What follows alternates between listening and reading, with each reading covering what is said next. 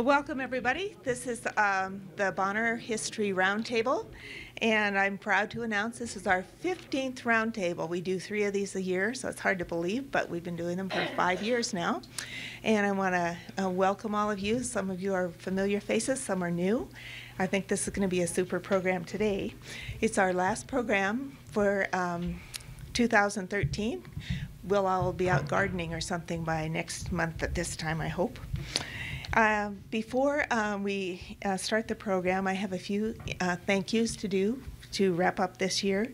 Many individuals support the Bonner Milltown History Center, and hopefully we recognize you individually, so I'm not going to try to do that today because the list would be very long. The Bonner Milltown History Center and history of the area is really precious to people out here, and I think you can see, you'll be able to see that numbers of people that enjoy our historic interpretation from the list of community organizations and state and local organizations which actually help support us in many different ways. I'm doing this in alphabetical order. The Bonner Milltown Community Council, Bonner Property Development, LLC, that's Mike Boehm and Steve Nelson, who I should tell you give us our home in the Bonner Post Office free of charge. So if you are able to come and visit the Bonner Milltown History Center, we're there because of them. Bonner School, Friends of Two Rivers, Hellgate Lions, Historical Museum at Fort Missoula, the Milltown Redevelopment Working Group, MCAT, who always films our programs, that's Missoula Community Access Television. Missoula County has given us several Preserving Missoula County History grants. We have had support from the Montana History Foundation, from the Northwestern Energy Community Grant Program, Our Savior's Lutheran Church, the River City Grill, and St. Anne Catholic Church. I'd also like to mention the names of our committee members who actually is a great organization. And if you're looking for something to get involved with, I suggest our group because you come and tell stories and listen to stories, and you can do a project on something that interests you if you want to, so it doesn't get better than that. Our committee, Willie Bateman, Lee Legrid, Judy Matson, Dennis and Anna Sane, Miney Smith, Glenn Max the Hooligan Smith and his wife Sharon, and Jim Willis. I hope you'll join us. If you want to join our committee, show up the first Thursday of any month of the year at 2 o'clock at the History Center. That's when we meet. And otherwise, just come and visit the center. Our hours are Tuesday mornings from 9:30 to 11:30, and Jim Willis brings really good treats, so you'll have great conversation and great goodies. That's 9:30 to 11:30 Tuesday mornings, and then Wednesday and Thursday afternoons we're open from 2 until 4:30 in the afternoon. So now we'll go right on into our program. Well, first, are there any announcements of other history-related items that I know Kim's going to talk about the Mullan program, which is coming up in addition to his. Okay. Kim Briggeman's family moved to the area in the 1950s, and Kim's history interests have grown deep roots in the many stories and historical aspects of our area. While covering the 2009 Mullan Conference for the Missoulian, Kim became fascinated with the stories of the Mullan expedition, many of which occurred right here or nearby here. Kim will be joined in his presentation by Dennis Sane, Tom Ewell, and others. Kim?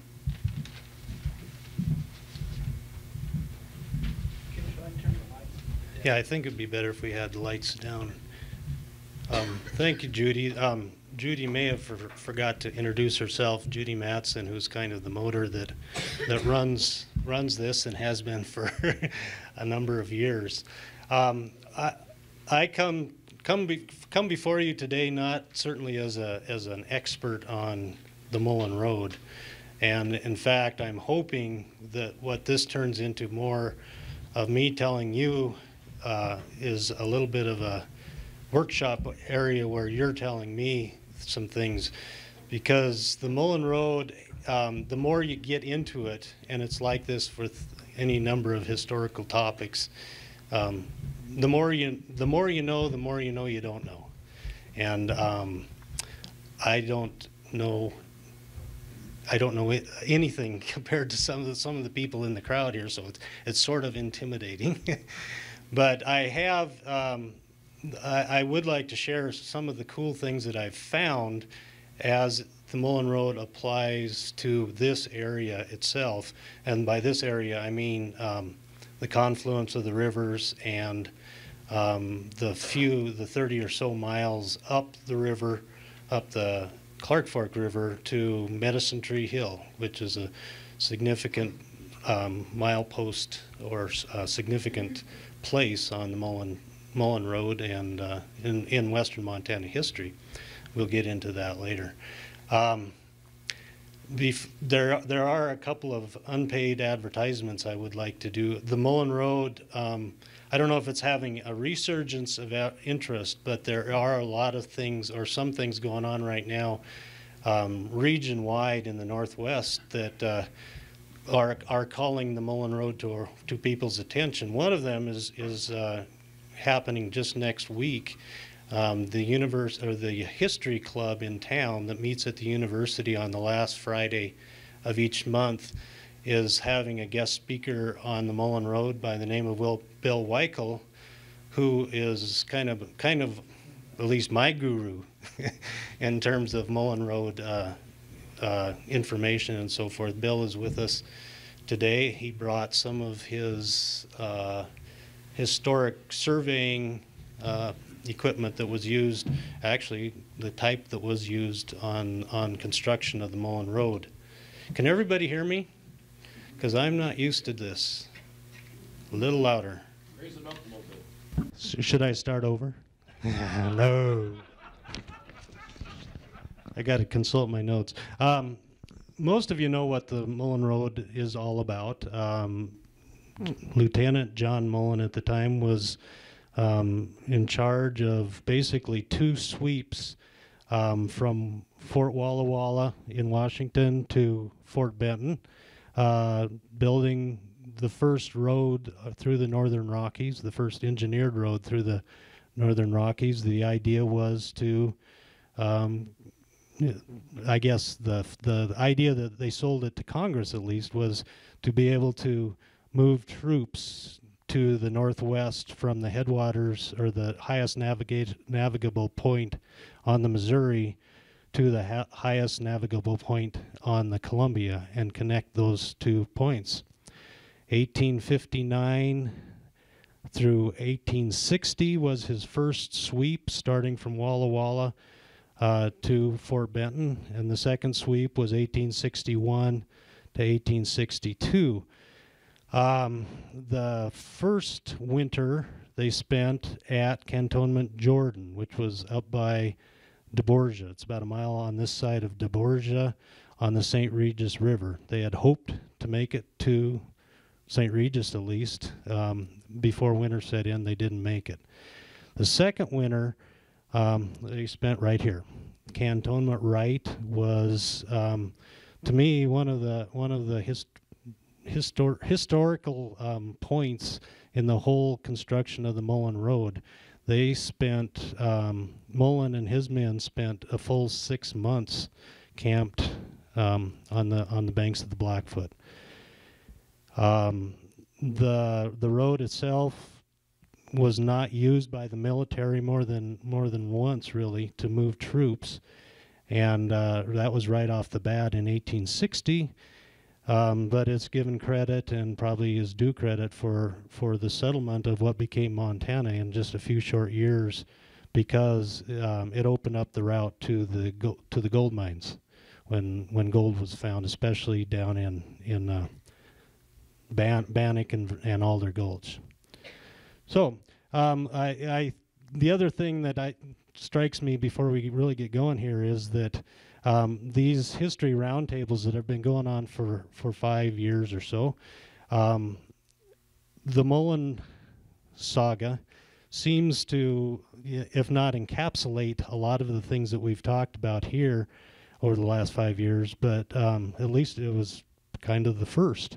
When you look at, I think it was our January roundtable, the subject was military and veterans. Well, the first sustained military presence in this area was right on the banks of the Blackfoot at Cantonment, Wright, for 6 months.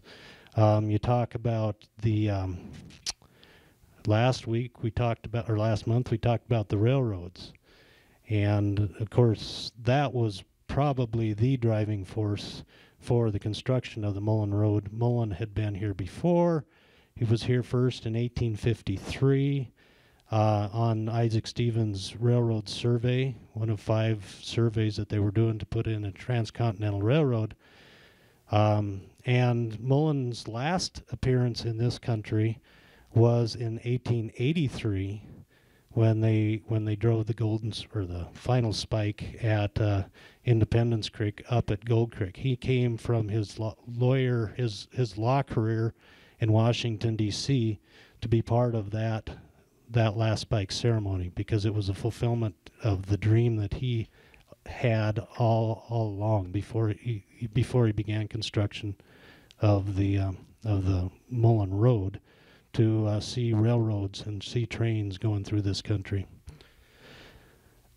That said, that was my introduction. I thought it'd be kind of fun to take a very quick virtual tour of roughly the Mullan Road from Missoula to the top of Mullan Pass.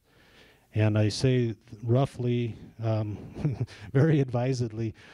There a lot of this is accessible. I mean, it's stuff that you can drive and study and determine on your own. Well, the road must have gone here, the road must have gone there. Nobody really knows for sure. A lot of us have our ideas of certain stretches, but the Mullan Road that was constructed between 1860 and 1862, just followed the Clark Fork River. Back then it was called the Hellgate, and so let's jump into that.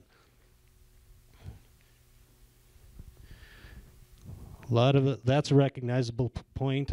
We're starting on Front Street, even though there's evidence that probably the first Mullan Road did not go down Front Street.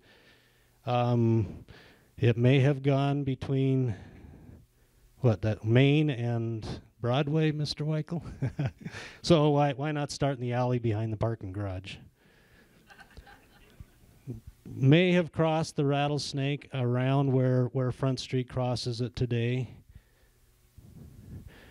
On out of town on again, very roughly, Highway 10. Getting to East Missoula. There is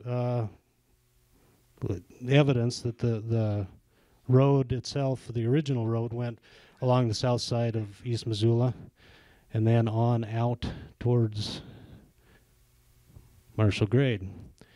The Marshall Grade was for years and decades a big barrier to travel between Missoula and Bonner, etc. Went over the top, and there's Marshall Grade looking towards the other side. There's a cool postcard, I think Dusty has one as well, of looking down Marshall Canyon back in around the 1900s, I think, and the road off to your right, which is obviously not a road anymore, was probably the pathway over Marshall Grade.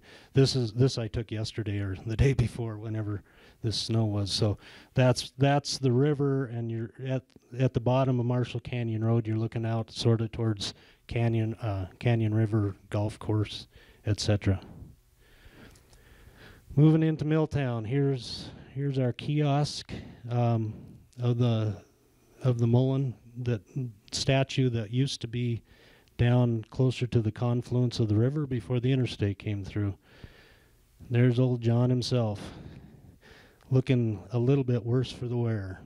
These statues were put in along the road in Idaho and Montana in about 1916, I think, Jim?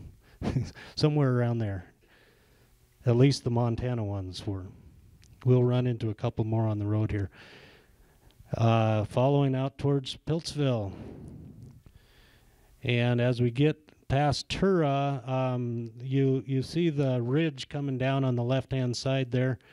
That was a significant ridge because the river, as we'll see later on with Tom Ewell's presentation, the river went right up against that ridge, and they had to figure out a way either to cross the river there or to go up on the mountainside. Their option was to go up on the mountainside. That you can sort of see the road up here. It's called 3 Mile Hill, 3 Mile Grade, built in the spring of 1862. And that's a view from, I think, from the interstate. You go by it all. I went by it how many thousands of times, and just learned, thanks to Dennis Sane and Tom Ewell, that was the Mullan Road. Out by Clinton, they're still calling it the East Mullan Road. People probably here live on that road. Probably went out, in the area of the old Mullan Road, or the Mullan Road through Clinton. As we get closer, another significant ridge that comes down before you get to Rock Creek is what Mullan referred to as Rocky Point. There's a closer view of wintertime, and we're getting to Rocky Point there. And this is Rocky Point with looking to the west. We're at the Rock Creek interchange, and he spent a lot of time the winter of 1861-62, his men did, cutting a road through Rocky Point. By the way, some of this stuff may not be true. and I'm expecting people to point it out when we get done with our tour here. Heading up towards Beavertail Hill in the background there. And there is what might be remnants, at least it is remnants of an old road on the backside of Beavertail Hill, coming down towards the pond. We're looking at the Weston Ranch, just west or just east of Beavertail Hill. My thought is that the road probably went up and through that ridge to get down into Ryan Creek. If you look at the terrain there's the Ryan Creek Meadows. And now it was getting dark here when I took this picture, but we're coming up on Medicine Tree Hill. And what you can't see very well here is there's a slight rise right in here, and that is the site, at least I'm convinced, of one of the historic bridges on the whole Mullan Road expedition.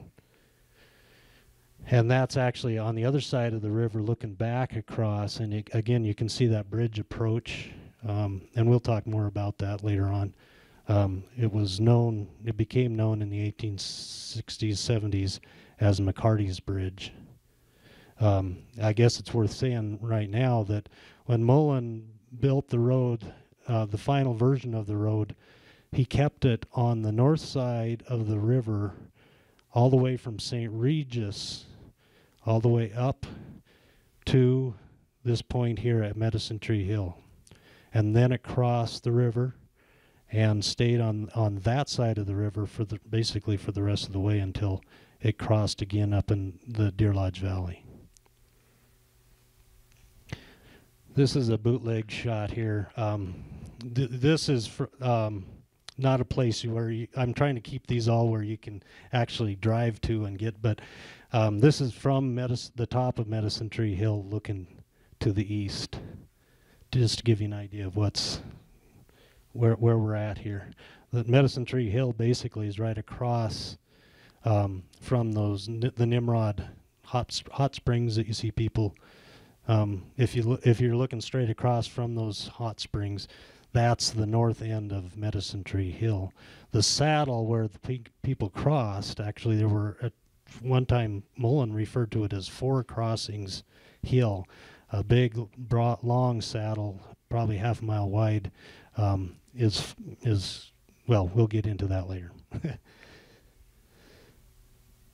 On the south side of the river, the road kept close to the river, in the river valley essentially, until we get to the Bearmouth rest area, and it took to the hills after that. This is Antelope Creek, I believe, and there is a public road that you can follow through the John Long Mountains and come down at the Flint Creek Valley, south of Drummond. This is a view of that road. Still some cool old looking buildings on the road. You get into the narrow part and it does sometimes get rough.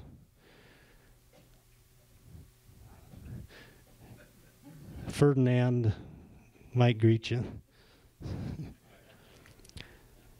And as we get towards the top, the radar towers there that overlook basically the Drummond Airport.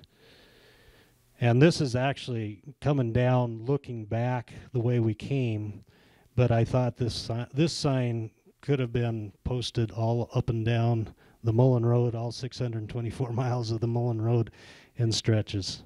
No regular maintenance, travel at your own risk. The maintenance after he built the road was a big issue, a huge issue. And now we're dropping down into the Flint Creek Valley. It comes down at New Chicago. Does that ring a bell for everybody? New Chicago. This building actually was, as I understand it, was a part of the stage station at New Chicago. Still remains. The new owners have re-roofed it, and there's probably people in here that know a lot more about it than I do, but it was Lucy Coberly's stage station on the Mullan Road. That's the end view of the same Coberly's State Hotel, I think it was. Is that? And again, we're looking back the way we came towards the Flint or the John Long Mountains. And now we're heading up towards the New Chicago Cemetery across Flint Creek. And there's the road going up towards the cemetery. Lots of historic ranches and so forth there in the bottom between Hall and Drummond. Eventually, the road starts to peter out. You get into an alfalfa field, and a couple miles. Well, actually, if you're looking back. You're looking back towards Drummond in this shot. Drummond is on the other side of the river, of course, and we're in the hayfield. You can't go all the way through. Eventually, there's a fence that stops you, and maybe you shouldn't be there in the first place. I'm not sure. I don't know who owns that.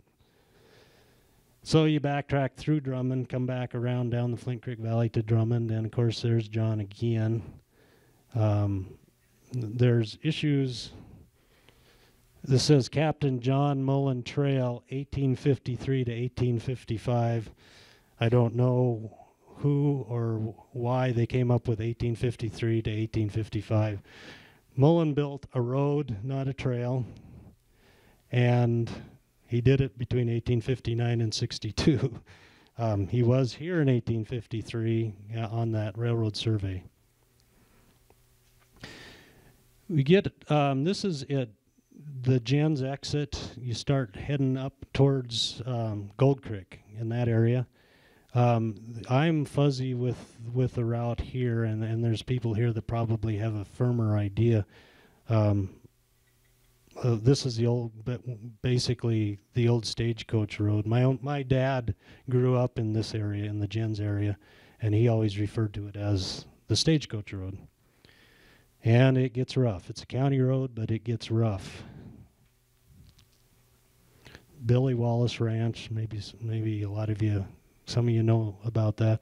This is, again, as you get up high, you're looking back down to the interstate towards Drummond. I'm not convinced that the Mullan Road, I don't think Mullan built his road this high. I think he turned it towards the river and kept it lower.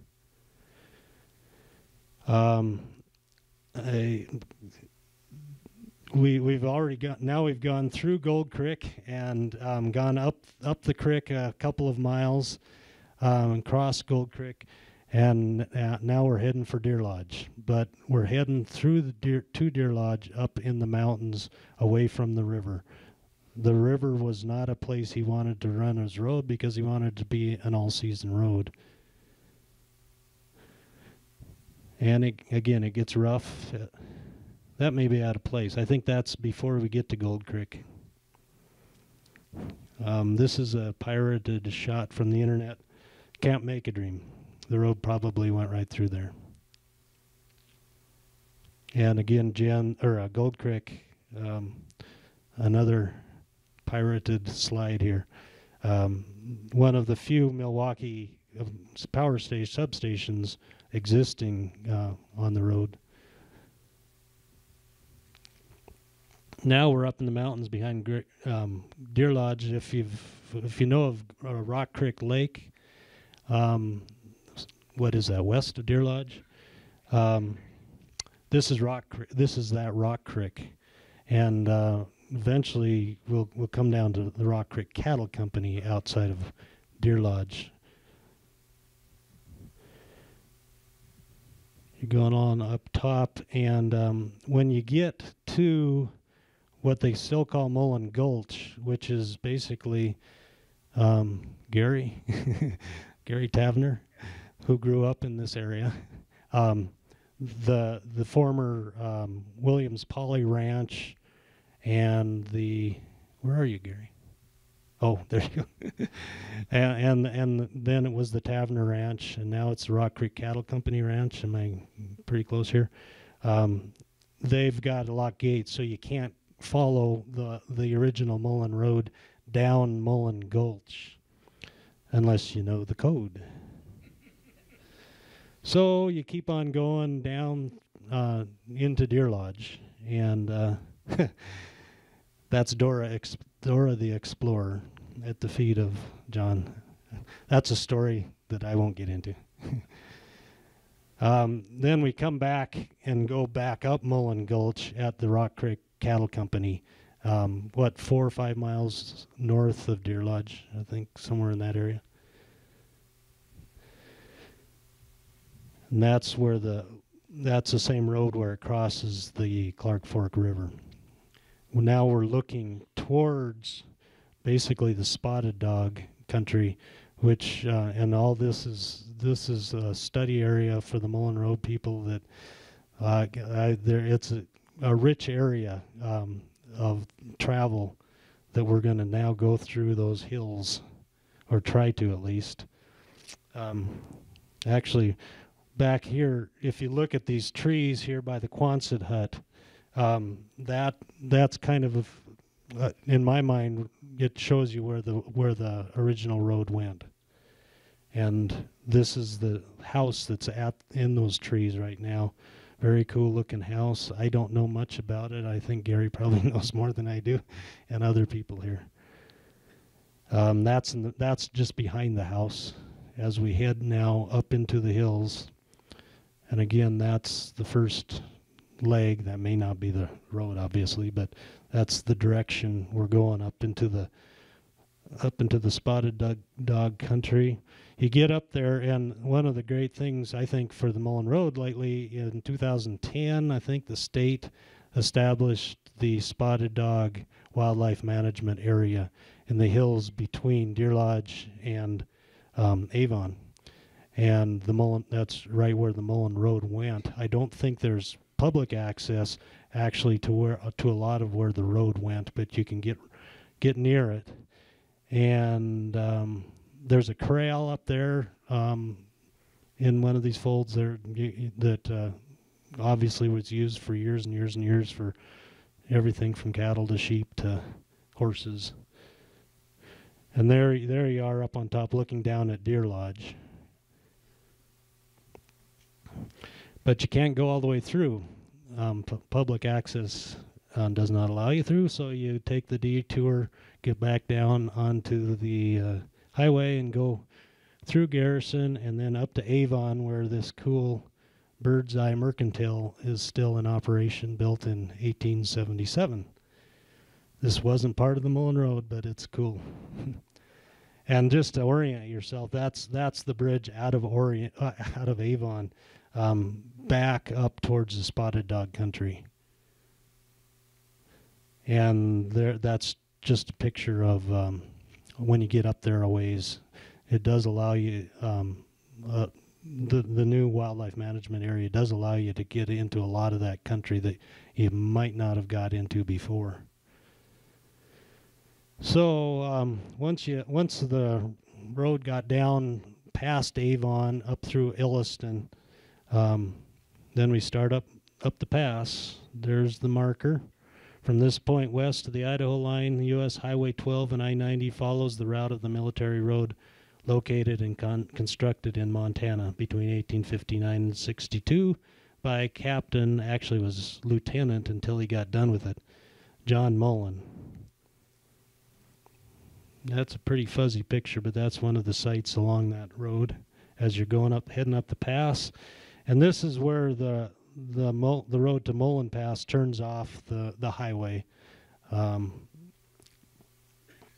it follows the railroad. The railroad followed Mullan's Road, essentially up now Dog Creek. At one time, they were both called, Spotted Dog was called Dog Creek. My dad always referred to it as Dog Creek, but this is another Dog Creek within a few miles of it. So I think back in about 1930, they petitioned to rename Spotted Dog Creek.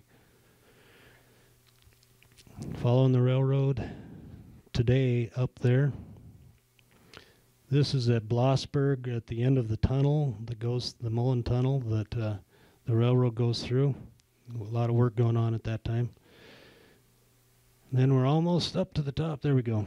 This is the crest of the Mullan Pass. And we've I know that people have tried to identify where the actual road crossed Mullan Pass. It's probably not where today's road does cross. But one of the highlights when you get up to the top is the site of the first Masonic meeting in 1862.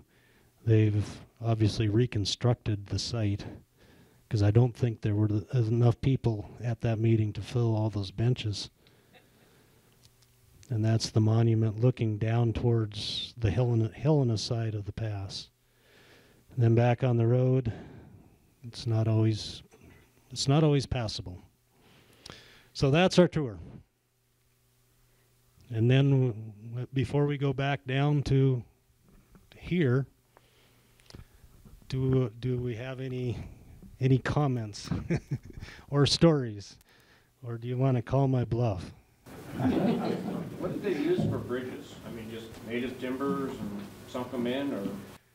Well, we'll get into the building of the bridge here at the Blackfoot, and again, I'm not an expert on that. I do have the description that Mullan used here, But going back to my point that we're revisiting a lot of the topics that these roundtables have talked about, basically building that bridge and the log huts for the winter were the first logging operation in Bonner. Anything? Yeah. The 3 Mile by Tura and Rocky Point, are they open to the public for hiking?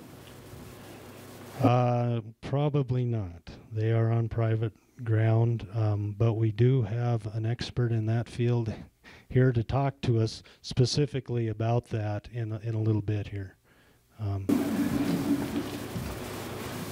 Yeah.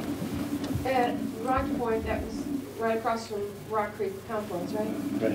And you said they spent the winter of 62? 61, 62, they spent it here at Milltown. Oh, okay. I just wondered, that's public land now across the river, and I just wondered whether there was any encampment or anything there that should be called to their attention. It's on the north side of the river. Was where the camps. Actually, there were 2 in that vicinity, and we'll go through that here in a little bit too. I'm going back now and kind of tracing or sticking close to home, and we'll talk about Rocky Point and 3 Mile Hill. Yeah. A little bit clarity question on the pass itself. You said the road sign says the highway goes up the trail, and then you said the rail goes up the Mullans Trail. Well, when they put the Mullan in the 1883, when the NP built its railroad, they chose the same pass that Mullan had chosen. Well, essentially 30 years earlier. So there's a lot of things that follow the old Mullan Road beyond just the highways and the railroads too, and we'll see evidence of that when we get back to Medicine Tree Hill. And I'm talking gas lines and power lines, and all. It's a corridor. Judy? Kim, just a point of, would you repeat the questions and people ask them, because we can't always hear what they are. I will. Yes, and if anybody has beyond a question but something, an assertion, I'd appreciate if you would stand up and maybe kind of talk to the camera a little bit. Not to scare anybody, but another question, Mr. Weichel. I think his question was regarding the sign that's on the highway that says that was where the Mullan Road went. You know, over to Days. I always get confused, Rogers or McDonald, whichever one it is. And no, it does not follow. The Mullan Road did not follow to Days Highway over the mountains. It went to the north up that valley where the railroad goes now. Oh, I see. Excuse me. Anything else? Yes? Why was such a young officer picked by Governor Stevens to even undertake this very important task? I don't know. Bill? I think he proved himself more than anything. He came out as one of a number of officers in 1853 with the Stevens survey, and by the time they got to this part of the country, Stevens had basically determined that he was the one with the most capabilities to stay for a couple of winters in the Corvallis area and direct explorations throughout the mountains. Then he developed the passion along with Stevens to try to put a road through eventually. So they were the two that were lobbying Congress.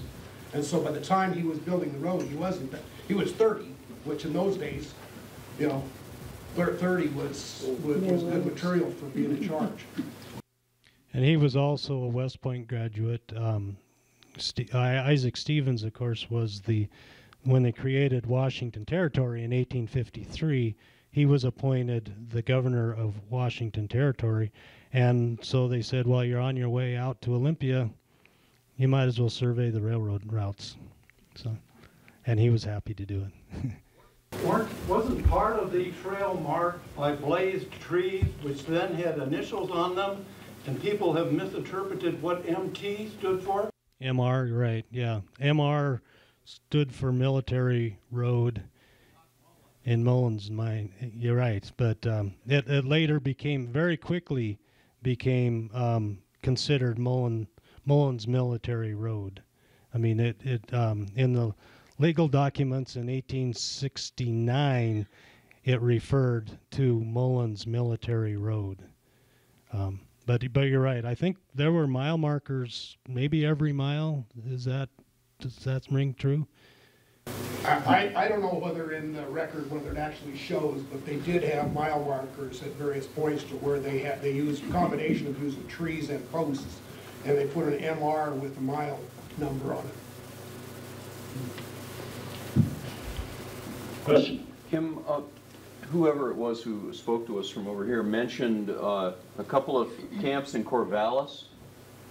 And I'm wondering, I became aware that an Abiel Tinkham may have left one of those camps and headed north over Evero Hill along one side of Flathead Lake, heading for Marias Pass to survey that for a possible railroad route. Does anybody know anything about that? That's right. That is right. Left Cantonment Stevens. Cantonment Stevens was the area that Mullan established in 1853 to 1854 to work out of, to explore all the various passes to see which one would be the best for the railroad. And that's when that was during that exploration when he found out that Mullan's Road for his money would be the best one. But I'm not sure about the Tinkham. I've seen that name, but I don't know. Well, and you see it farther west. You see it in Washington, somewhere in the Cascades. Okay. Was it about that time, 1853? Okay. Oh, he's part of the same survey. Okay. Back to Cantonment Wright.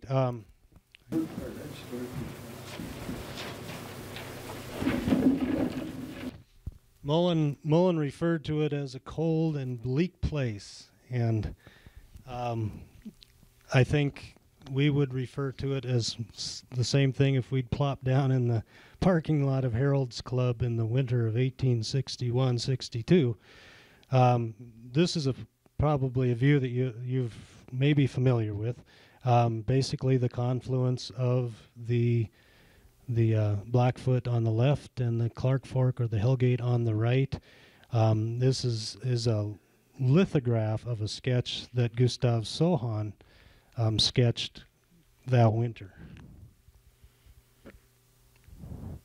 There's the actual sketch. I was very excited to find this. It came from the National Archives, where retired professor of history, I guess he is, Dan McDermott, who's sort of a guru for the national scene of the Mullan Road. He dug this out and sent it to me last year, and it's quite a bit different, of course, than the lithograph, which I will get into. There's roughly the same view from the overlook today, or whenever it was that snowy. So what you have here is, again, the sketch that Sohan did in probably April of 1862. And it's hard to see, but the bridge is sketched in there, right up there.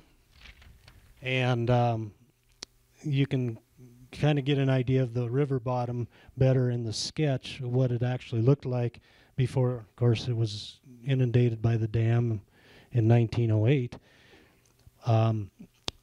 It's interesting, a lot of these sketches that took place in the Stevens survey and also the Mullan Road expedition were sent to lithographers in the east to basically make them more palatable. And so they did some tinkering with them and added people out of all proportion to the countryside, and kind of changed what our view or the eastern view of this confluence that we live on today actually looked like.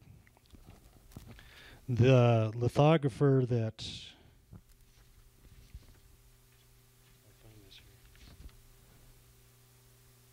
I've lost it, but it's on the second page of my notes. The lithographer that did Sohan sketches for the Mullan report was probably one of the better known in the country at the time. In Philadelphia, he was the same. His company was the same one that did John Audubon and his sons' sketches, that turned them into lithographers or lithographs.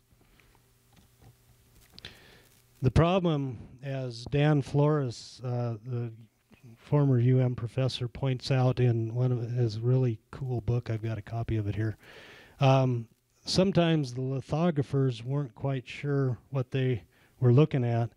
And so in this case, the ones who did, this is a John Stanley mix, based on a John Stanley mix sketch in the 1853-1854 railroad exploration. And he forgot, the lithographer forgot to put in the river as it comes out of Missoula, into Missoula Valley. It's this particular one, you can't probably read it very well, is called Hellgate, entrance to Cadott Pass from the west, which kind of gives you an idea of how many of you know where Cadott Pass is today? It was a fairly important pass between Rogers Pass in the Blackfoot and Lewis and Clark Pass, the pass that Meriwether Lewis crossed in 1806. Cadott Pass was one of the main vehicles or main avenues across the mountains. Would anybody like to read that for me? And this is where I don't have the right paper. This is a page from Mullan's day journal, his working journal, and the middle item there is dated Wednesday, November 20th, 1861. This is when the day that Mullan actually got to Cantonment, Wright. He had sent Lieutenant Salem Marsh ahead with men to get the camp built. Basically, they built log huts and get them ready for him as they came along, and were, I think in this case, he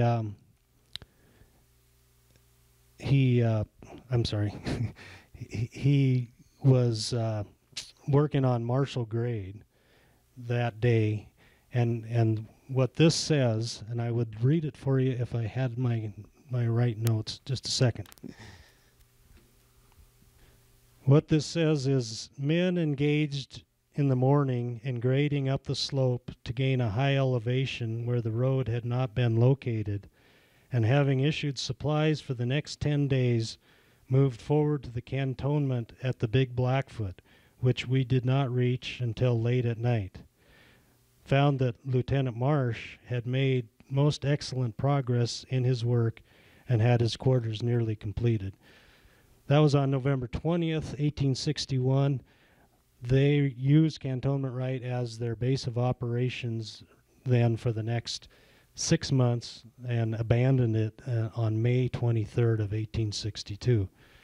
Now it's interesting to note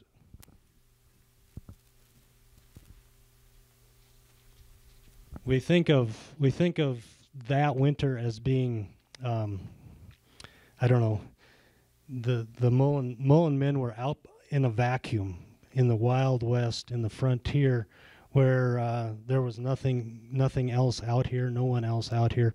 Remember, this was the first winter of the Civil War. These were, at least many of them were American belonged to our Army, were in the Army. If I can find it here. There were some signs of civilization at that time. Fort Owen up the Bitterroot had been established for 10 years or more at that time. The trading post, the mission at what's now called St. Ignatius Mission was there, had been there for 5 years, the Jesuits. And for a couple years, the Stewart brothers and their colleagues had established the camp up at Gold Creek. And fortunately for us, they kept pretty good journals. And then one of the more important historic documents of western Montana that Granville and James Stewart kept during that time. And I went back through it and looked at the people that they mentioned were in the country in those 6 months, essentially, that the camp that Mullan was here at the Cantonment. And you had I have a whole page full of them. This was beyond, of course, the various tribes that came through here. But in November, you had, mention of Johnny Grant, Fred Burr, Jake Meek. In December, before it got really cold, Thomas Adams, Stern Blake, John Powell, the man who Powell County and Mount Powell is named after. These were all people that were in the camp at Gold Creek, not necessarily down here at Cantonment Wright, but maybe. I mean, they were passing through to Hellgate. The town of Hellgate, obviously, I'd forgot about that. That was established 11 miles west of here. Bob Dempsey, who Dempsey Creek was named after. You get into January and February when it literally was probably the coldest winter on record, if you can call it on record. You hear that about a lot of winters, but there are if you Google the winter of 1861-62, it was a bad winter, and Mullan said as much in his report and in his journals. Later on in March, mention of Frank Warden and Baron Barney O'Keefe, Frank Woody, all the folks around the Hellgate area that eventually ended up at some time or another up at Gold Creek. And in April, Christopher Higgins, the founder, along with Frank Warden of Hellgate and eventually Missoula, was up panning gold up at Gold Creek, as was Edwin Dukes. By May, you had David Patty was mentioned in the journals, Patty Canyon, and also a Sam Hugo, who was probably doesn't ring a bell, but he was actually the man who Mullan commissioned when he left the mountains to replenish the bridge that he built across the Blackfoot because it got wiped out in the first flood, and B, the bridge that we saw by Medicine Tree Hill. He turned that construction over to Sam Hugo, who was a miner, a citizen of the Deer Lodge Valley, as they were referred to. All right, do we have any more questions about Cantonment Wright? I just got a excuse me, quick question on which Gold Creek are we talking about? The one at Twin Creeks or the one at? Good question. The one up by past Drummond, between Drummond and Garrison. The road itself, I mean, there were surveyors, or there were explorers, I guess, that went up the Blackfoot to see if that would have been a better route, and eventually they chose the Clark Fork or the Hellgate Valley. Yeah. Oh, and in that case, I was referring to, it was about 11 miles from Cantonment Wright into the village of Hellgate, out on Mullan Road. Mullan Road, go figure. What do you make of him saying that where the road had not been located? Is he deviating from the existing Indian trail there, and what he says it hadn't been located? Where the road had not, The question was, what probably did he mean when it said we were doing work on the grade where the road had not been located? Well, I don't know for sure. I'm thinking this is the second time through. You know, they came through in 1860. We're now in 1861, late in 1861, and they're changing the route of the road that second time through. In fact, one of the big reasons he did the second sweep was to throw the road from Walla Walla around up to Spokane, whereas the first time he came through, he pointed it more towards around to the west of Coeur d'Alene Lake, and so they changed a significant portion of that first part of the road. But the second major thing he wanted to do was to get to this country and avoid all the river crossings that they ran into the first time through on the Clark Fork or on the Hillgate. Okay. Question. Do the two rivers still come together at the same point now as they did then, or vice versa?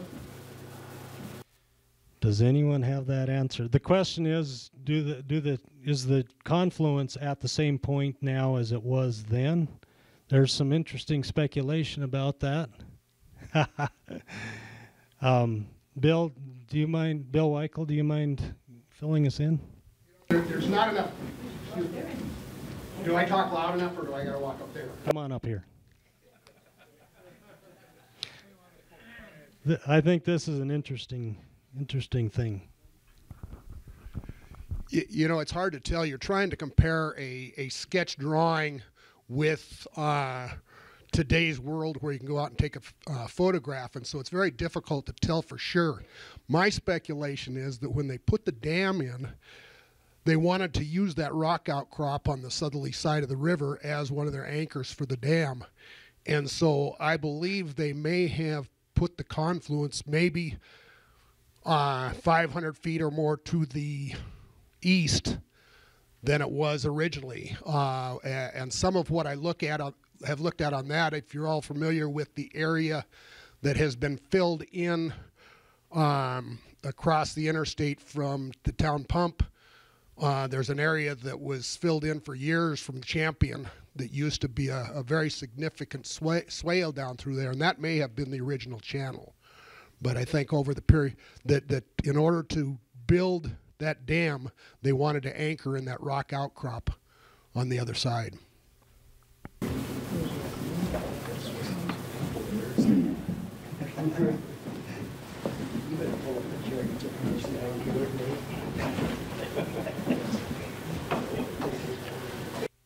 This is just a very fuzzy picture from the Demons collection here in Bonner. It says Wilbur, what? I can't even read that. Leadman. Old Mullan Road was to his left. You see the dam in the background, and the Mullan Road was to his left. And there's a picture that some of you guys recognize. Before the interstate, Milltown, looking from probably an aerial view there. And there's a closer look, and this is about 1915, of what you can see. What this shows, yes, is the road, the original road or the old road, coming before the dam was built in 1908. There's a closer look at it. The dam flooded the McCormick Ranch, and this was known as McCormick Hill, and we've got stories. Is Jim?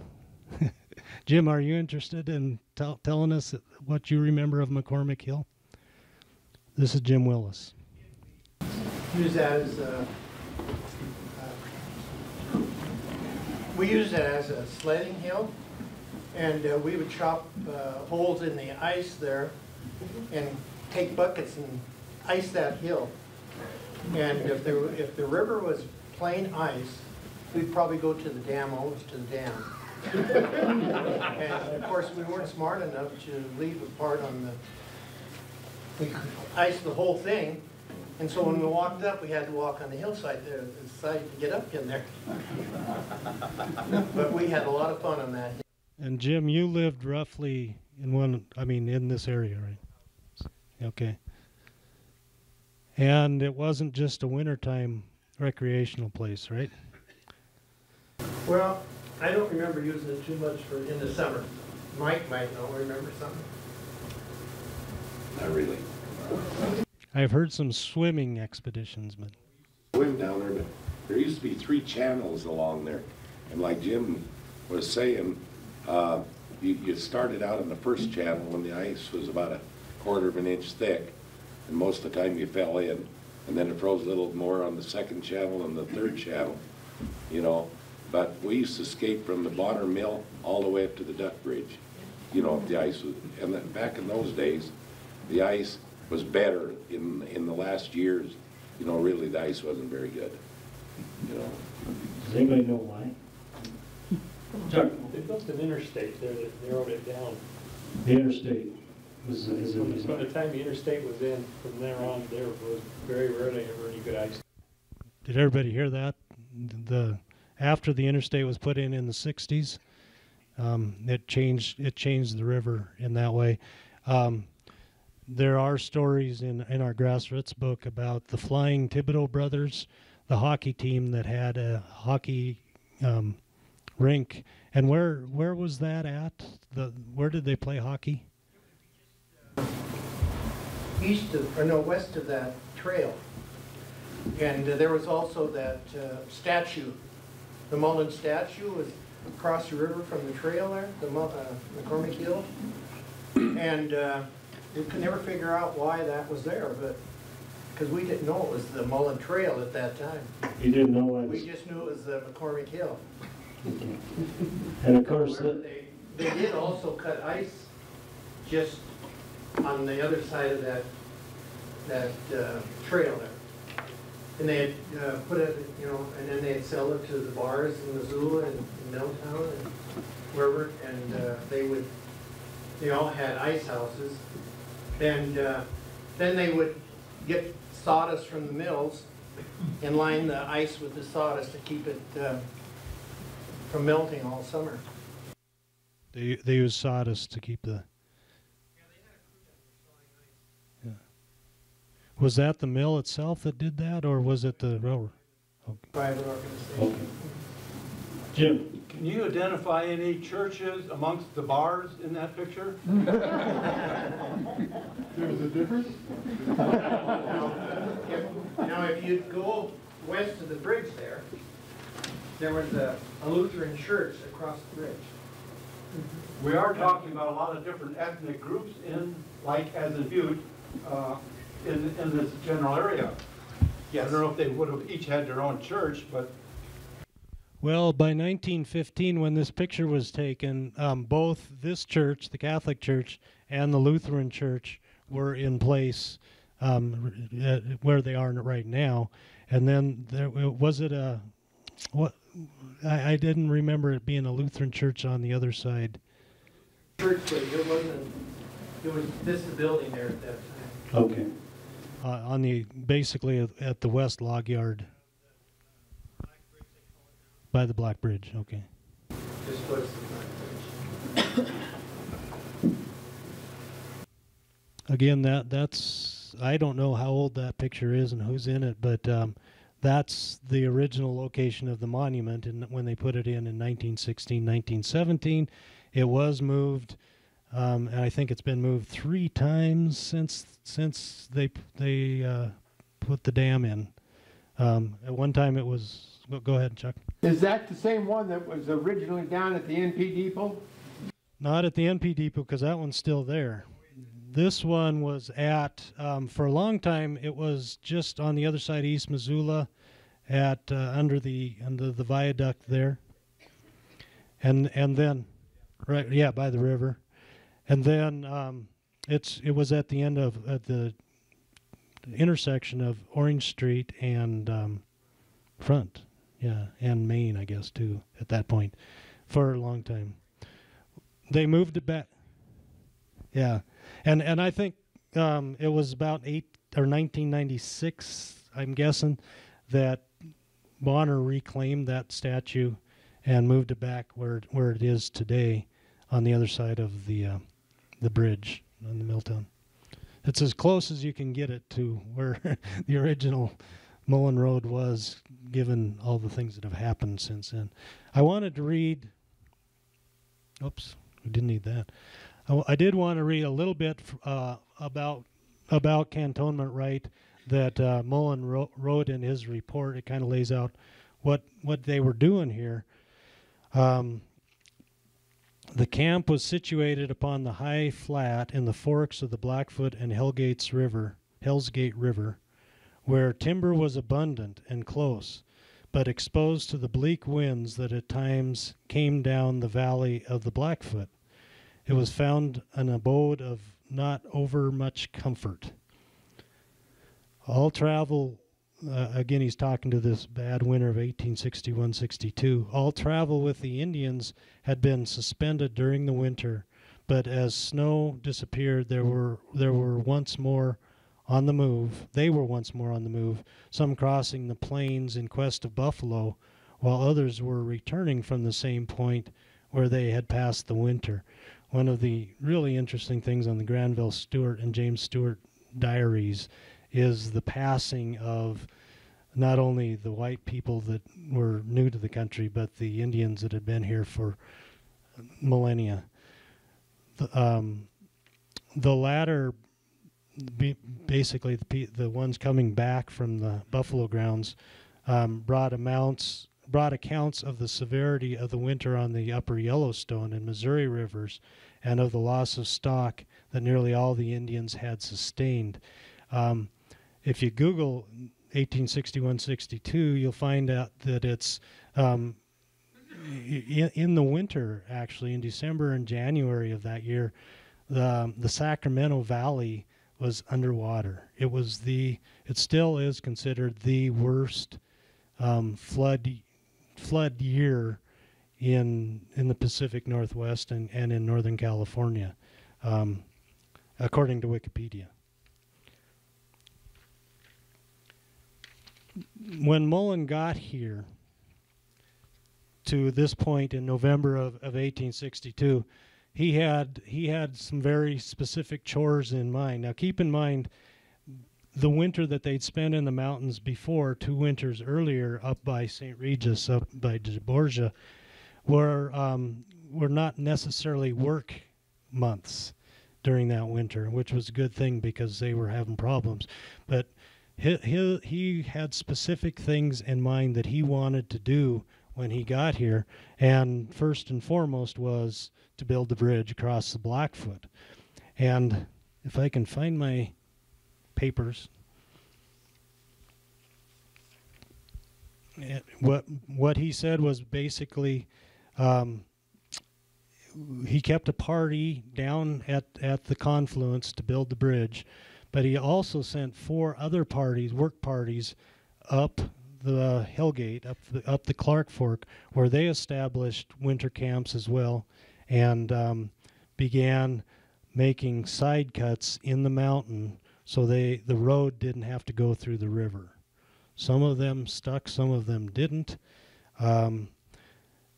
He said, each party was directed to build for itself log huts, and when these were completed, to begin work upon the road.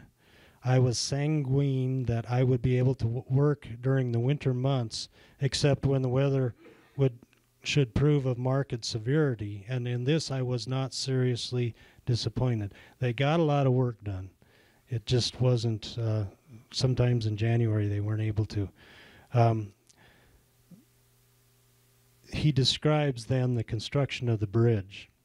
The stream had already become frozen at its edges when he got here in November, and he basically sent everybody up into the woods. I mean, the work crew. The first thing was to get the wood to build the bridge, and when all the timbers were cut, hauled, hewn, and ready to be put together, we threw a boom across the river, which here was 235 feet wide, 6 feet deep, and had a current of 4 miles an hour. By means of this boom, we dammed up the floating ice, which in a single night became sufficiently frozen to allow horses to cross. So they did have horses here to help them. A lot of it was done on hand sleds when the transporting, etc. Taking advantage of this ice, we cut an opening large enough to hold the piers and commence their construction, sinking them by means of rock placed on a bottom with which each was provided until they rested in the riverbed. They were leveled by making a profile of the bottom and adjusting blocks under the longer set of ties. So they dropped these log cribs to the bottom through the ice and then leveled them off by adjusting the rocks at the bottom of the cribs. And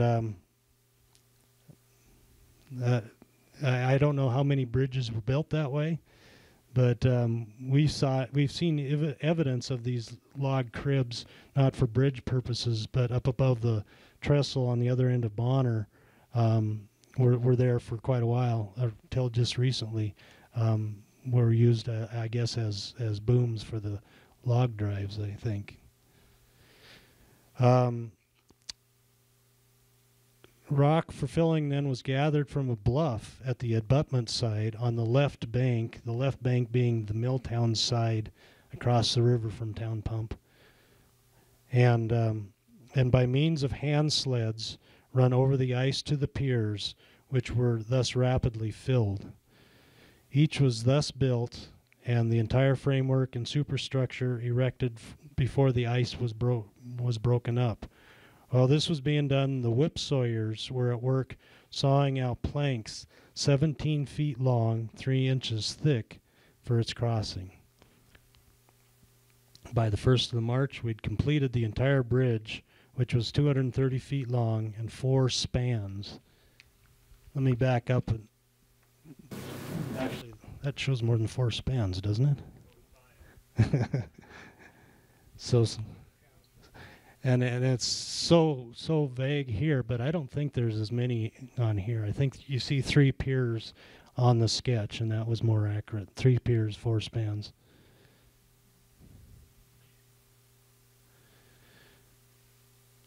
So basically that was his job here. Well, that was one of his jobs here when at Cantonment Wright. The next one, and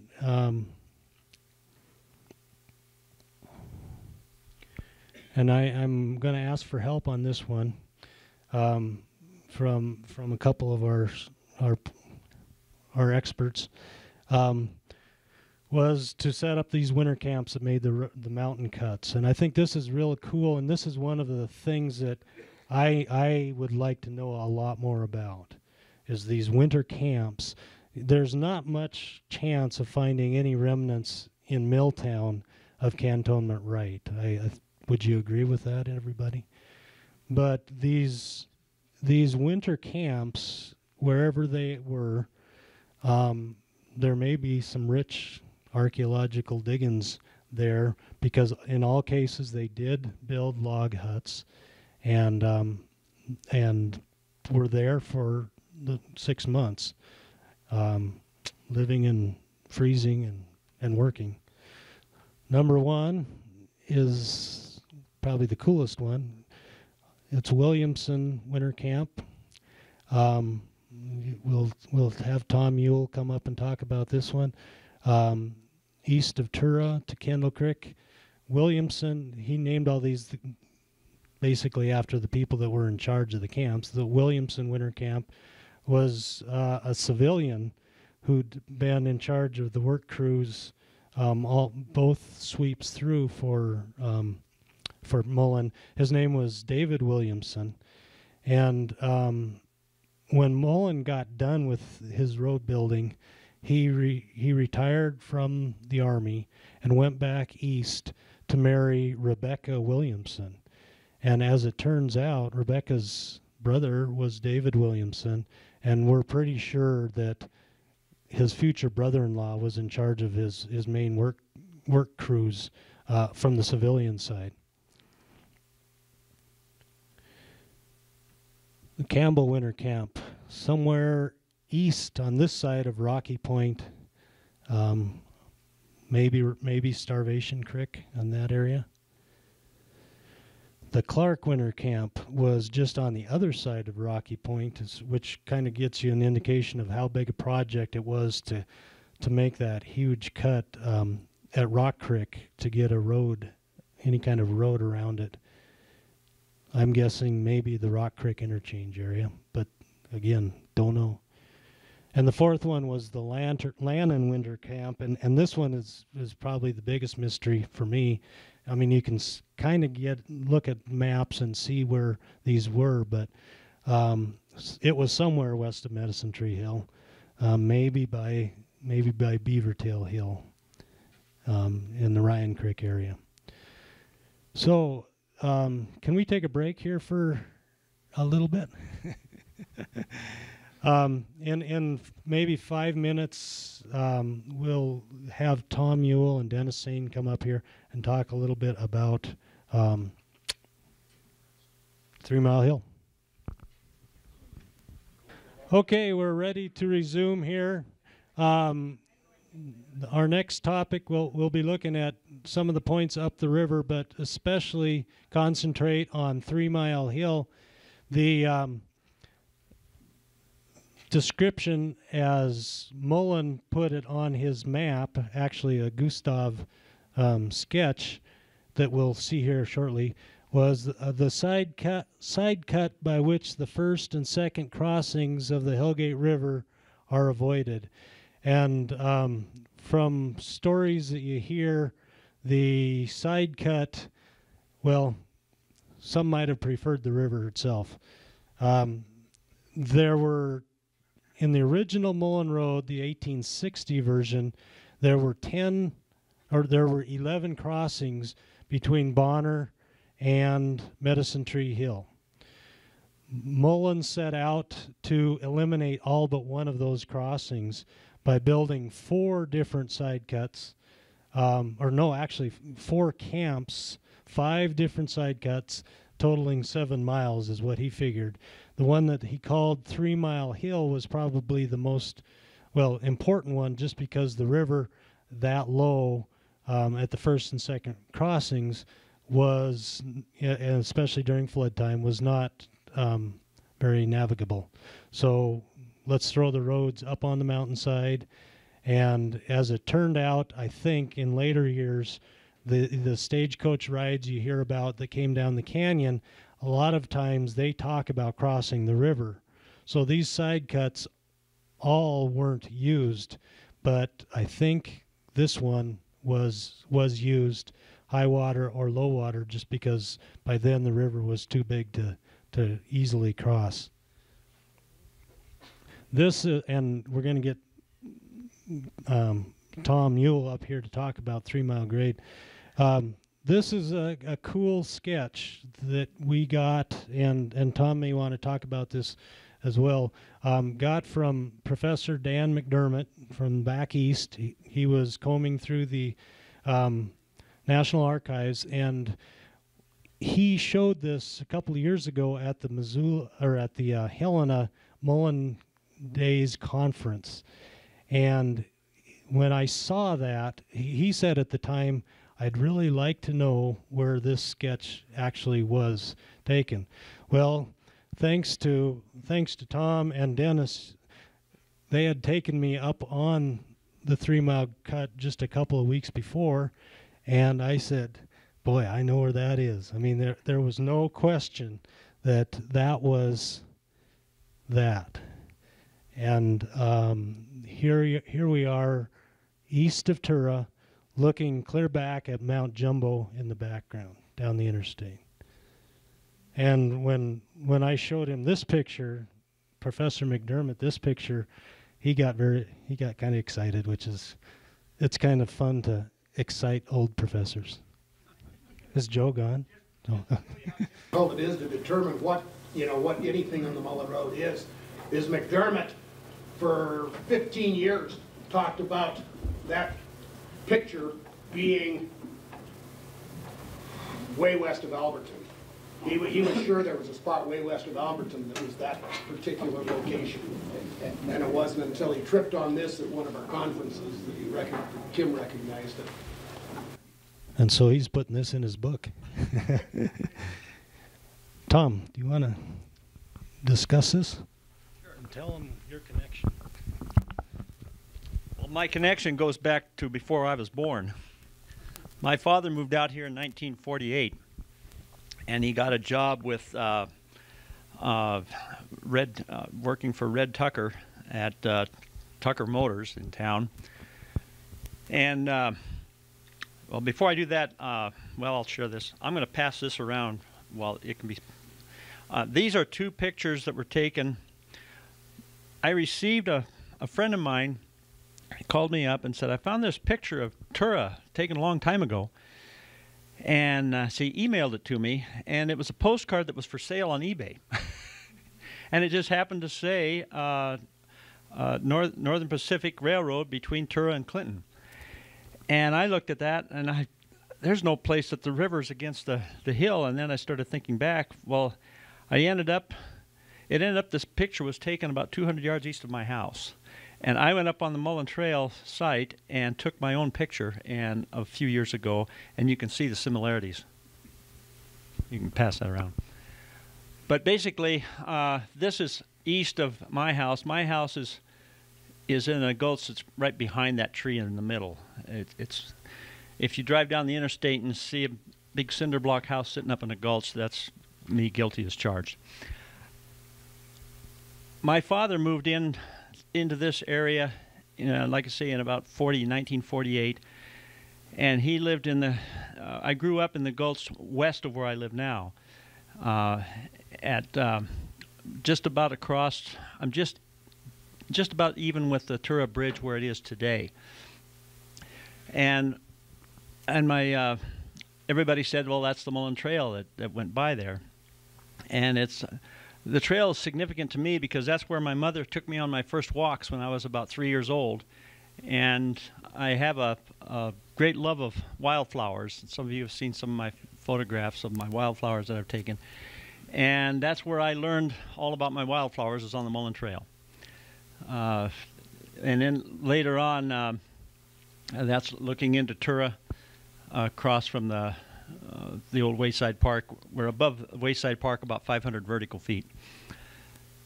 And when my father first moved to town, and he worked for this motor company before he worked for A&O Weimer out here in Milltown, there was an old gentleman that worked with him at the shop. His name was A.P. Brown, and the folks just called him Brownie. And Brownie lived up in the Rattlesnake area, and he was quite a few years older than my father at the time. And we would come out and visit with us. We'd have Sunday dinner or something, and Brownie would start talking about driving the Mullan Trail with his Model A during Prohibition. Brownie admitted that he ran his share of bootleg at the time, and he would run between Missoula and Butte. And he said, but he said there were still sections of that Mullan Trail where he still drove that with a Model A. And so being a young lad and curious, I said, well, how long did it take you to drive to Butte, Brownie? He'd say, well, about 15 hours if you were in a hurry. And apparently Brownie was usually in a hurry. That's just one of the stories that I'd heard growing up. But when I acquired the property where I live now, it was quite a long story about getting that piece of ground. It belonged to a person in New York that lived in New York State that my father had met. And at the time I wanted to start raising my kids and wanted to move back into the area, we were able to acquire the property. And I used to dream about this piece of ground when I was growing up. I used to walk over that cliff at Tura. We had a little trail that went over the top where the Mullan Trail was cut off by that cliff. And so you just had to, it was just a deer trail over the top. It's a little scary at times. And so I would go over to that ground, and I would, even as young as 10 years old, I would dream about owning the place. So my dream finally came true when I was about 24 years old. And if you look at this map here, you'll notice that their engineers and their surveyors, you'll see topographic lines in there. And I received this copy of this via email, and the grade starts clear over there at Tura Creek, it's on the left, and then it ended over in Kendall Creek on the far right. And then in the encampment, there was some controversy where the encampment was. Well, when I moved in, when I'd come over as a little kid, I'd walk over this gulch in the middle, right there. I'd walk over there, and I would see little flat areas, little cabin sites. There was nothing left of the structure at all, but there was about 3 of these little cabin sites, and even an old apple tree that had grown up from somebody had tossed an old apple out. And I had asked about, well, we just assumed it was old prospectors because there are a few prospect holes, but I think Willie Bateman made most of those prospect holes up there. I'm not sure, but but anyway,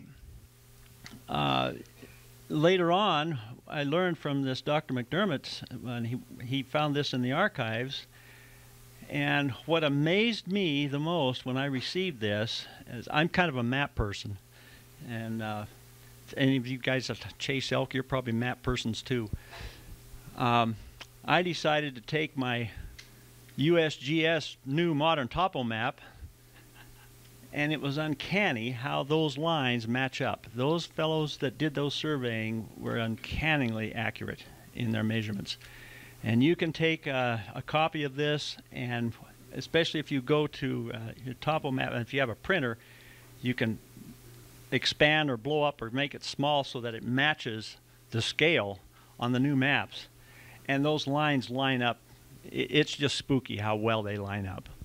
So my hat's off to those surveyors years ago that went through there and showed that. And because of that, the accuracy of those maps, it was determined that that camp, those little dugout places, were actual places where those cabins were, and they're right across the creek from my house. And if I'm not going to advertise this, but I don't want to turn my place into a zoo, but if anybody wants to come up and see that, of my neighbors, and want to see it sometime, and walk a section of that Mullan Trail, look over the valley, if you call me, I'm pretty easy to get along with. And so, but anyway, that's kind of the story, and I had no idea. The mystery was kind of solved for me by this emailing, and I was grateful that Kim shared that map that McDermott shared with us. And that's about, I could tell some other stories about that cliff. One time a mysterious dummy was hung off of that other cliff with that end, and everybody wondered what that dummy was doing hanging on that cliff up there, but I have no idea what that was all about. So, any questions? That's a good thing. Thank you.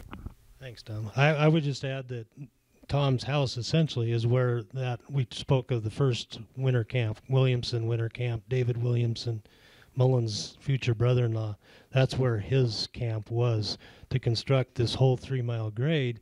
And there are not very many places right now where you can walk on the original footprint of the Mullan Road.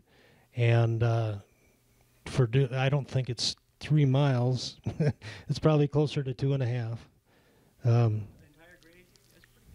Is it 3 miles? The big side cut out by above Alberton Gorge is one of the other places in Montana, at least, that you can actually walk on it. But this is pretty unique, pretty special for our community, to me. Dennis, I'm going to let you introduce yourself mostly. Dennis was the one who got me up on 3-mile grade. Dennis knows how they made roads back then and today. Yeah, I'm Dennis Sane.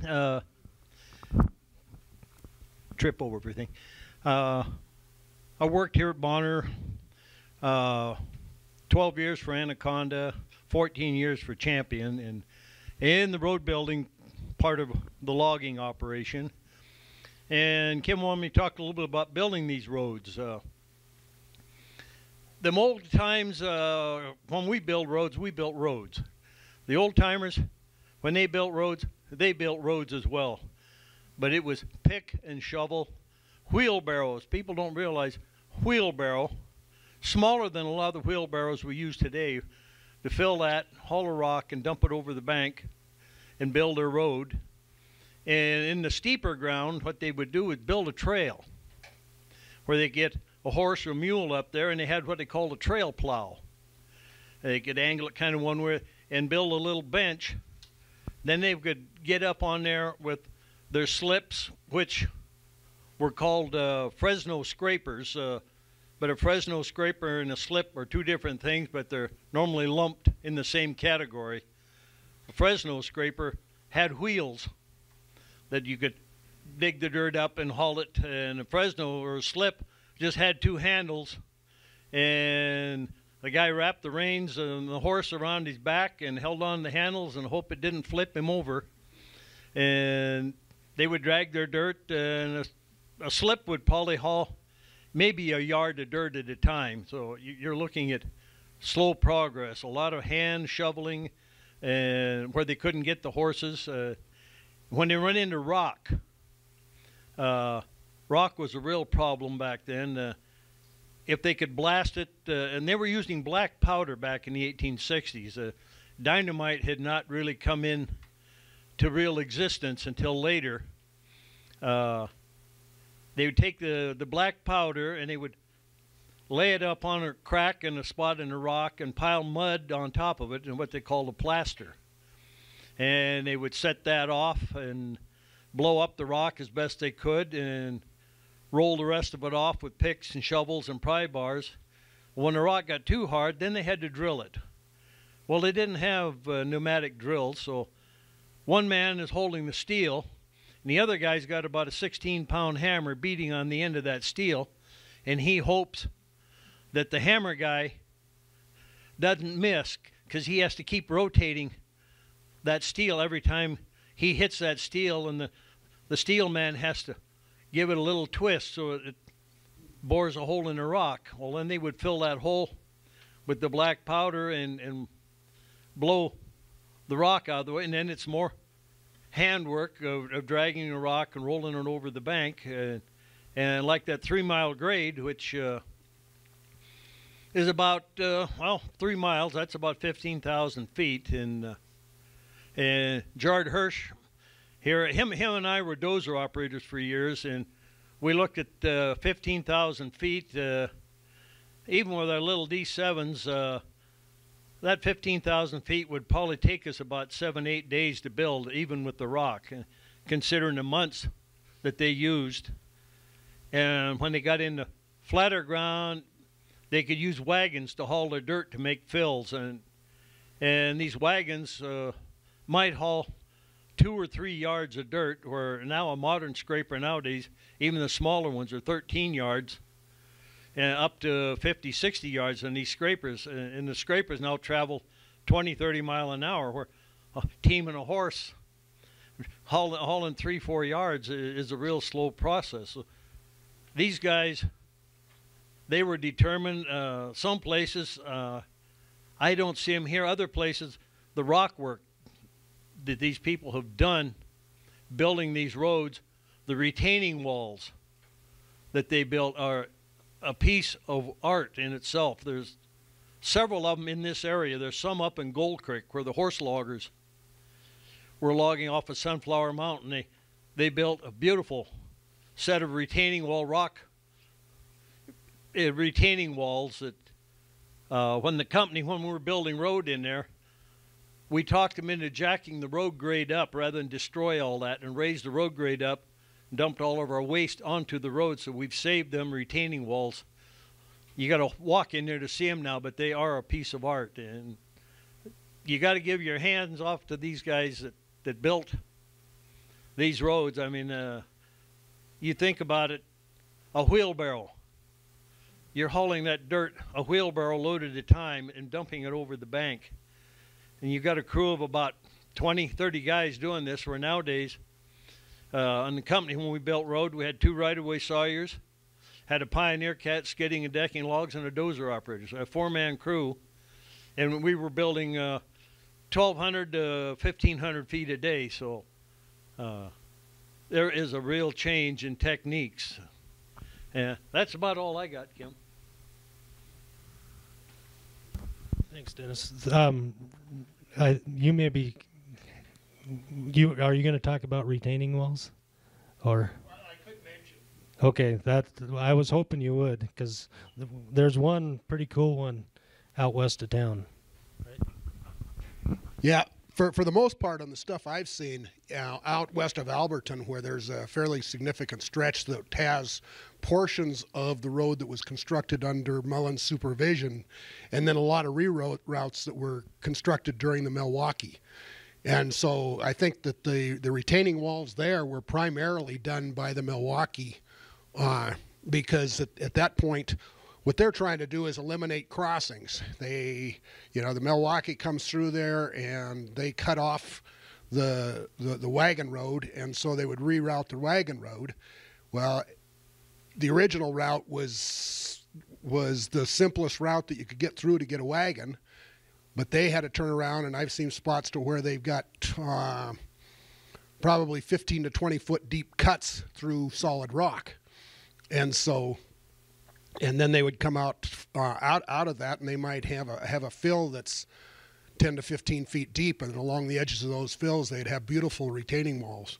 And then for drainages, oftentimes what they did is they didn't have pipe at that time, so they would put big rock in the bottom of the draw, and then downsize their rock as they came up to where basically is a macadam type of road. Question. Something else. Question. West of Alberton, you know where that rock pier bridge is? Yeah. I think it's at Alberton, or just west of Alberton. And then the old road must have crossed on the south side of the river. And somewhere in there you see quite a bit of rock work down fairly close to the river, and then there's no railroad grade above it. Is that some of that stuff you're talking about, or is that some other? No, that's a completely different phase of something. What you're talking is what they call the natural pier bridge, and it's a much later aspect of it. Like, Kim said earlier, everything, they were on the north side of the river all the way from, they crossed at St. Regis, and then they stayed on the north side of the river all the way to Medicine Tree Hill. Well, initially they had all these little crossings between here, but in 62, 63 they did that. Yeah, the retaining walls you can see still, that's on the south side of the road. Right, yeah, I just... Near the tunnel at milepost 157 on the Northern Pacific. Well, the grade's above these rock walls. When you see them. I'm just curious what they were, so... Dusty, in a lot of these things, what you've got to look at is in any of these areas, any of these communities, we have 150 years between when the Mullan Road was built, originally constructed, and I don't call it constructed. I like to refer to it as located, because the only place it was physically constructed was where a wagon couldn't drive without doing some sort of earthwork or taking down some trees. If they could, coming through the Missoula Valley, there wasn't a tree out there, and they just drove. Now, when they crossed a creek like the Rattlesnake, they very likely had to do some stuff to get the wagon down into the creek and back out of the creek. But that would be the only construction. Beyond that, they're just driving. I have a quick question. Then we're almost out of time here, but I'd like Willie Bateman to come up here for a minute, or I'll bring this to you. How many people here live within a mile of the Mullan Road? That's what I was thinking. It's a pretty important route and corridor to Missoula and to Bonner. Willie, Willie has some things to say about 3 Mile Grade, I believe. This is Willie Bateman. I'm not much of a orator or a speaker, but this one section of the Get the mic up like an ice cream cone. that one section up in there, my mother, when she come here from Indiana in 1906, and why, coming from Indiana, they settled up way up on the head of the Rattlesnake, up what was later to become the Franklin Ranger Station. And they were up there for quite a long time, then moved down to the east side. Well, anyway, the first ones that they got acquainted with was a fellow by the name of Harry Morgan. Maybe some of the old timers might remember the name. He was a game warden up around Ovando for many, many years. Well, anyway, they would take wagons, go on fishing trips up into Rock Creek.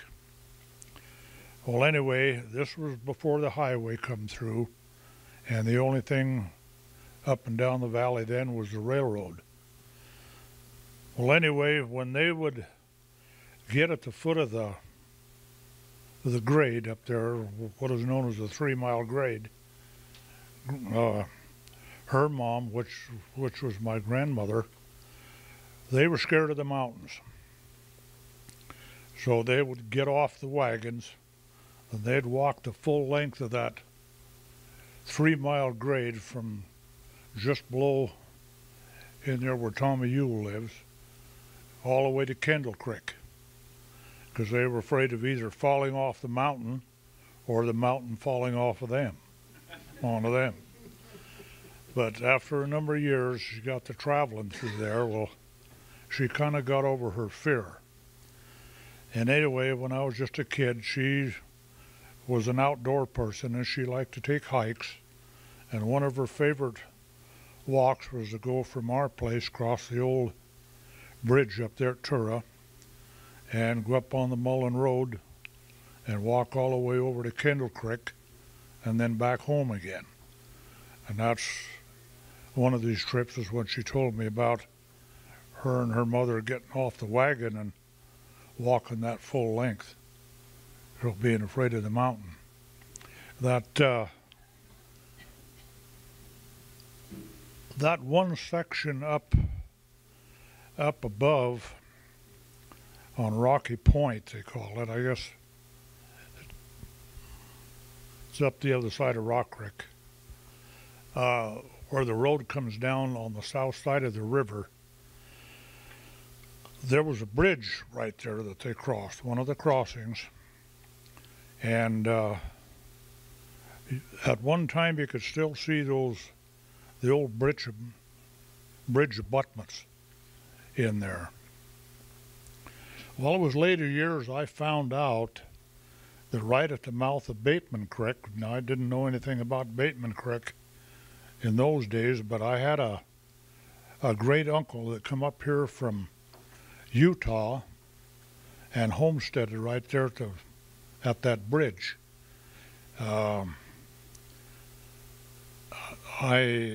have a friend over in Butte that's done a lot of research on the name and everything, and he found in the records up at Phillipsburg where Tom Bateman had homesteaded that in 1891, and he proved up on it and received a patent on it in 1895 or 96, and then he left there and went up to Ravala, which he had the stage station and the livery stable and the hotel up there at Ravala.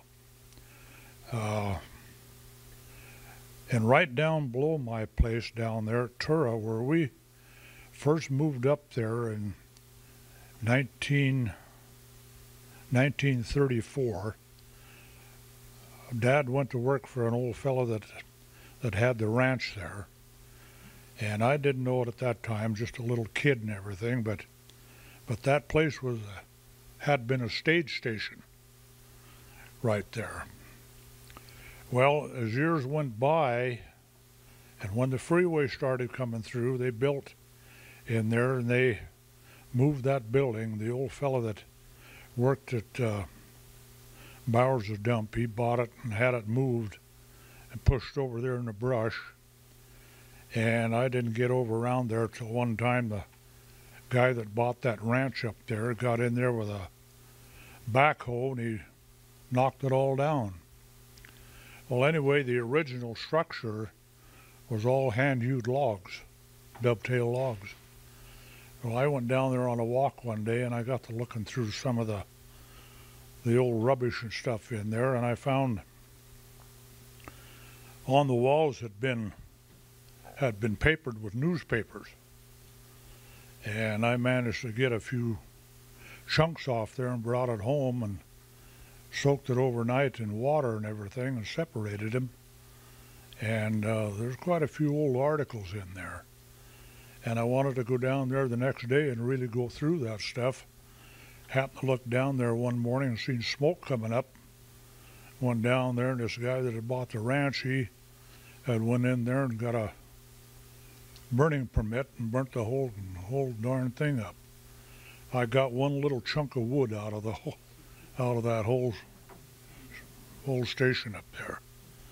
But yeah, that Mullan Road up there I've been walking that for years and years and years. And last summer, Kim asked me if I would go up there with him and kind of show him around too.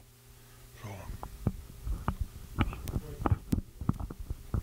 Here a while back, I think Kim wrote an article in about the stagecoach bathrooms there in Tura. Showed Willie standing down there beside him. Where's that located?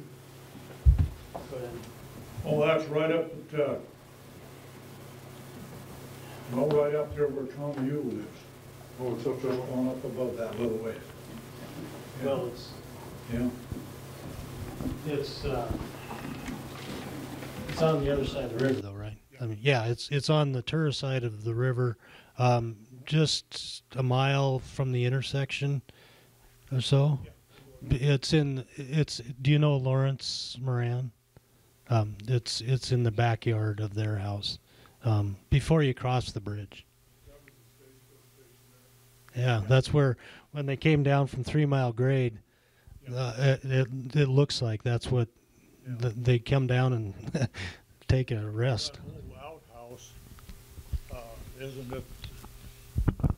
That old outhouse where the picture was taken isn't exactly where it was at that time when I lived up there as a kid.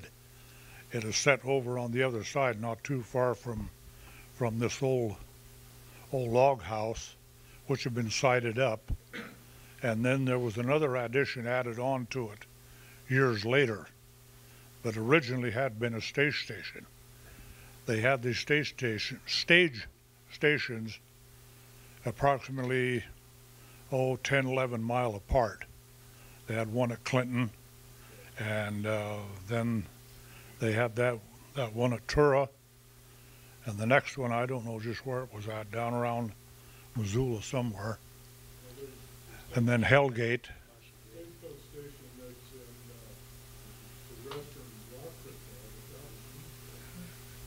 Yeah, those buildings up there at what's the name of the restaurant? Ekstrom's. Yeah, those were all moved down from New Chicago. And then there's one over across from my place, right over there at the mouth of, right over at the mouth of Crystal Creek in there, that was moved, dismantled and brought down there and built over on the bench over at Crystal Creek. And it come from New Chicago. So. Thank you, Willie. Willie Bateman. We've overstayed our welcome. It's 10 after 4. so I won't finish up with where all the way up to Medicine Tree Hill, but I would like to mention that there's going to be more Mullan Road talk this Friday again. Bill Weichel is going to be at the University History Club. Is that what they call it? History group, or Jim? The history group meets in the Gallagher Business Building, room 119 at 7 p.m. the 5th Friday of this month, which happens also to be Good Friday.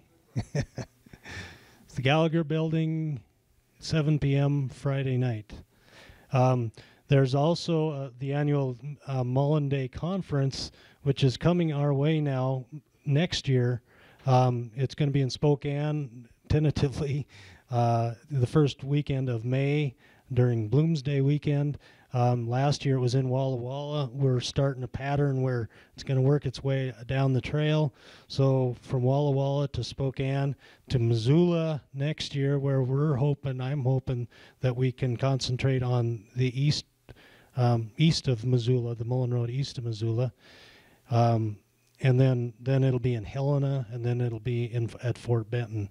So it's going to be on a 5-year cycle. These are kind of fun for us Mullanite type folks. Scott Keene also. There's Scott. Scott, do you want to mention yours? Well, April 27th, just about a month from now, we're going to be running the sawmill, the old steam-powered sawmill, what we call Forestry Day, out there at the fort. So we have a whole bunch of forestry stuff going on, logging competition, but we'll be running the old steam-powered sawmill that day, pretty much all day. What day was that again? April 27th. It's fascinating to watch that stuff. As soon as it's fired up, whenever that is, from 10 to whatever. Would it be after noon or before noon? Yeah, it'll probably be like 10 or 11 till 3. 10 or 11, okay. If you want to come and help, on-the-job training, we will give it to you. I'll have the cab of the Willamette steam locomotive open the same day. It's mostly all day. The one that used to be out here in Bonner. Again, that's April 27th in conjunction with logging days, and it's out at the Fort Missoula at the museum. Thanks for everybody for coming. Appreciate it.